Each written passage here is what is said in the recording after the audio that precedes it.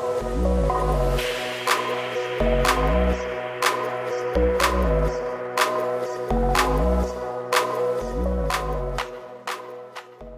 just made this portable checkout counter for our craft booth, and we'll show you how we did it right now.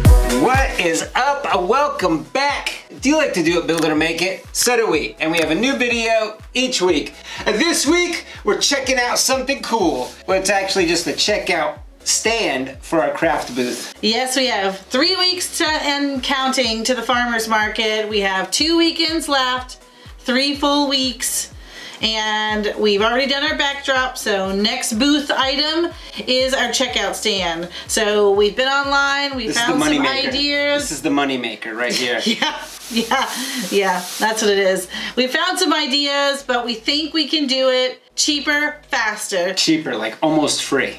Yeah, like almost free. Almost free. Almost. So we're gonna give it a go, and we're gonna make our checkout stand.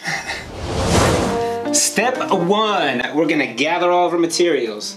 We really just needed this project panel. It's 16 by 36, a 1x2, some hinges, and now we're going on a scouting mission to find 2 pallets, 2 suitable pallets. We think that the pallets will be the faster, cheaper version. So we've seen some pallets like down the road. Down the street, that around the corner, in the cul-de-sac. Yes, that I think we can utilize for this project, and it looks like they're about the right height. I think I'm gonna have Garrett cut off a little bit, and then we want to make this thing foldable, so we are gonna cut 1 pallet into 2 pieces and put the hinges on it and make it collapsible. Yeah. So that's our plan. Let's go find our pallets. Let's go find the pallets. Step 2, we're gonna make all of our cuts. We're really just gonna go down and cut up the pallet. We're gonna make it 36 inches tall, 32 inches wide, and then the other pallet, we're gonna make 36 inches tall and 12 inches wide. But I am not lugging them up here so that I can tell you guys that and then take them back downstairs. So I'll meet you back downstairs.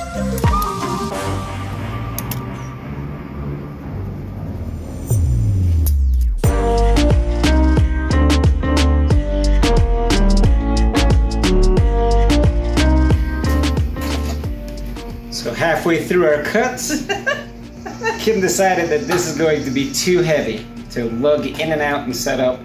If she had to do it by herself, she said there's no way she'd be able to carry 2 pallets. Well, yeah, so I was on my lunch break and I came out here as he was cutting these, and I thought, this is a 4x4, and when I go to lift this thing, it's very heavy. She's got a mini hernia. Well, and I know we're gonna put 2 sides on it too, so like this might become a side, and then I'm gonna add another one. So he's gonna cut this piece off right here, so it's only, what is this, 36 inches? Yeah. And then he's gonna add the 2 sides so it will stand up. And once you add essentially this back on and another side, I just don't think it's gonna be easy to try, I don't even know how to, lift it up, and then get it in and out of the car every weekend. So are we gonna pull these off and then put them on pickets, or am I just gonna go get some pickets and build it from scratch? Well, the pickets are so easy. I say get pickets, because you guys might not necessarily have a pallet to start with. But if you do, you could pry these off and use these as, I'm just gonna splinter. Use these as pickets for the front of yours, or you can just go get the $2 pickets from the home improvement store, which I think will save you a lot of time, because it's kind of a lot of work to pull these things off, right? And reuse them. Yeah, I guess so. I mean, they pretty much look like a picket, so I don't think you're losing any real, antique. Yeah, exactly. Perfect. So we're gonna take a detour, and we're gonna come back. Step 1, we're gonna gather all of our supplies. We're gonna try it again. We really just needed a 1x2, 8 foot long, a project panel, 16 by 36, some hinges. I got 4 of them. Because we're making it? collapsible. Yeah, hingey type. And then we needed 8 pickets, the dog-eared pickets. They're 5x5, 6 foot tall. They are way cheaper than like the planks or the 2x4s. So still cheap, just not borderline free. Yeah. Yes, at $2 each, that makes it what, $16? That's not too bad. Yeah, it's not too bad. I think it was only like $1.80 or something like that. Oh, even better. Yeah. Step 2, we're gonna make all of our cuts. We're gonna cut 10 of these pickets down to 36 inches, 2 pickets at 32¼ inches, and they're going to be used as cross braces. That's right, they're going to be used to kind of hold the pickets onto something. 4 pickets down to 12 inches. 1x2 at 36 inches.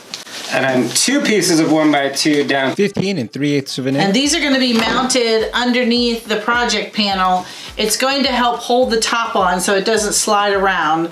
We're not going to attach the top to the, what is it? The base? Yes. The half square.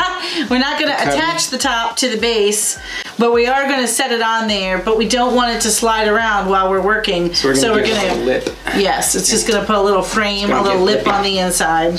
And then we should have a little bit of scrap, like 6 inches. We're just going to cut that in half. Again, use it on the inside of the lip so it just won't move around. And we're going to make all of these cuts with, my pocket saw. I carry this guy everywhere with me, and he's seen a lot of action lately. Yeah. Like a lot of action. So busy. He's been coming in hitting some big stuff lately. It's getting really beefy, getting bulky. A lot of practice.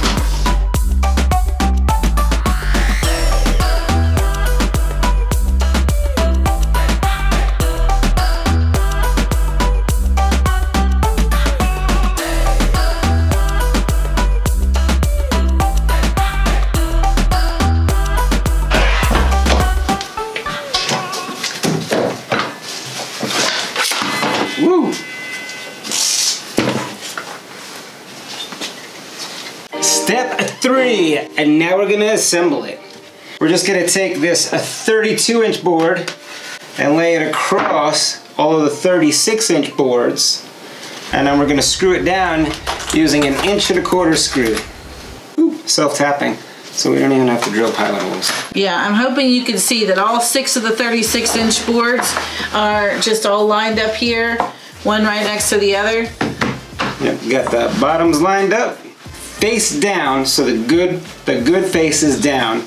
This is all the trashy side. It's not that bad. Now we're gonna put one brace 12 inches from the top and the other brace 12 inches from the bottom, and we're gonna kind of give them a little space here. We're gonna use these 12 inches as a spacer. Make sure we got it centered. All right. You all lined up down there. All right, you said 12 inches though. Are you looking to? Yeah, 12 inches. Oh, maybe that's too close. Yeah, we'll just go 6 inches. How about that? Yeah. All right. 6 inches from the top, 6 inches from the bottom. It's going too deep.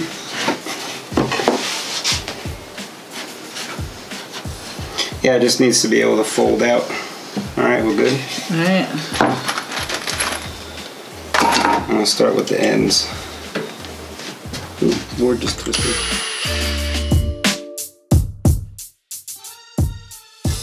So we're gonna use screws because we're planning to assemble and disassemble this each week. We're trying to make this collapsible, so it's not gonna stay there. It's not gonna be a permanent thing. So we didn't wanna just put some brad nails in there.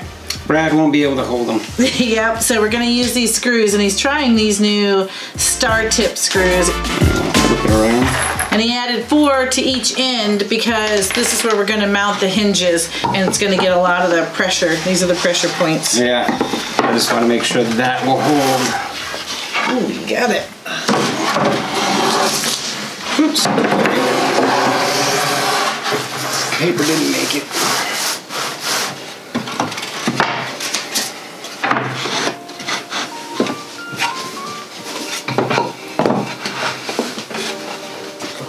You all squared up.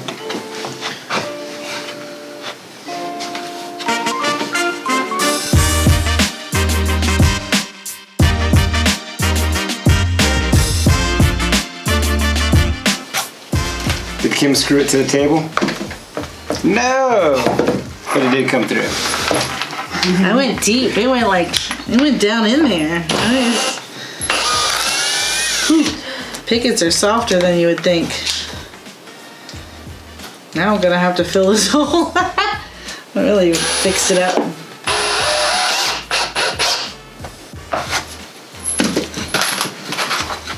Alright, front's all done. That's definitely lighter than a pallet. Alright. Yeah, that 4x4 in the pallet was just, I think that was just making it was just even heavier. Now we're gonna do the sides. So which are the backs? Back, back, back and back. Now we're just gonna line these up with the edge. And we're gonna need one to measure up from the bottom.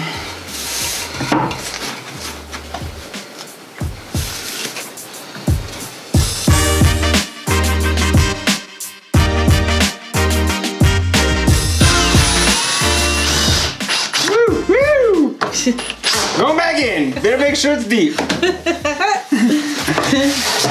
Alright, we got our little picket pieces all picketed back together. So there's this side, that side, and then a big front facing side.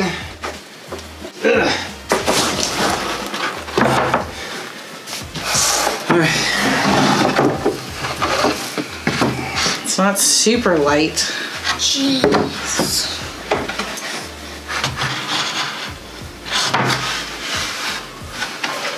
And we're just going to use these little 4-inch strap hinges with the 1¼ screws again.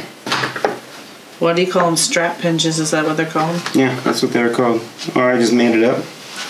I'm pretty sure that's what they're called. Alright. You gonna use the same screws? Yeah, screws. Woo! Screws everywhere! Here, do you want me to do it? I'll hold it. Okay.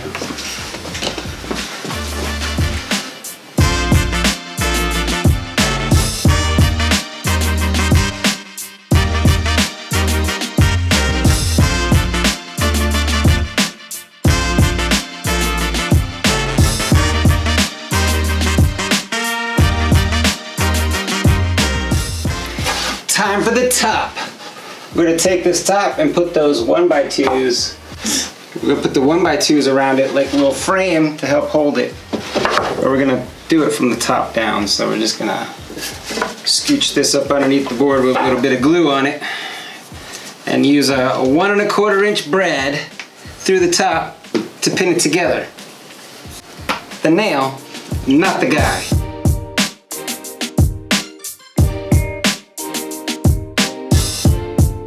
Just gonna slip it up under here. We're building on what we built. Oh, here, put one of these underneath the other side.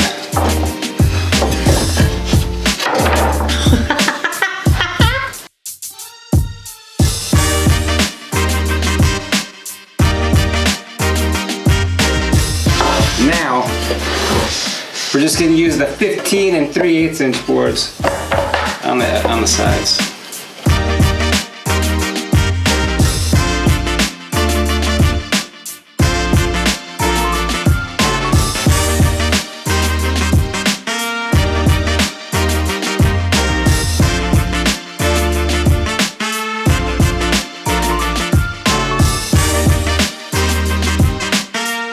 Alright, there's the top. That's the bottom side of the top.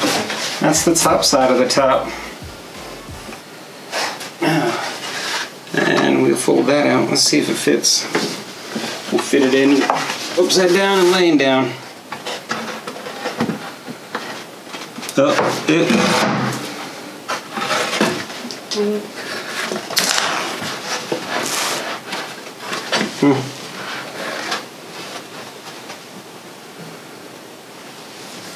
What happened over there? I think this hinge is out. Alright, so this board right here is bowed pretty good, and so is this one. Like, they're almost concaved. So through the measurements though, so I'm gonna just take a little shave, like a little 1/2 inch off this board using the circular saw. These inside braces, we're just going to trim those and make them smaller so that this fits in a little tighter. Give it a little smooch.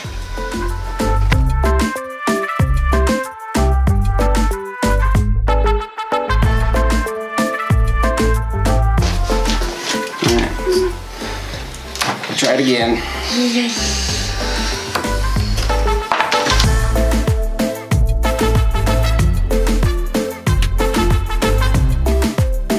Step 4. Whoa. Now we're gonna stain. We used briar smoke on the wall, our wall panels behind us in the booth. So I think I'm gonna use briar smoke on this as well. So I'm just gonna give it a coat of stain, wipe it off, and then I'm gonna add our paint technique on top. Same technique as the backdrop, so they match. Yes. Cohesiveness. Yes, I can't even believe how well this thing's gonna match. It's gonna look like an outdoor store. It is, it is.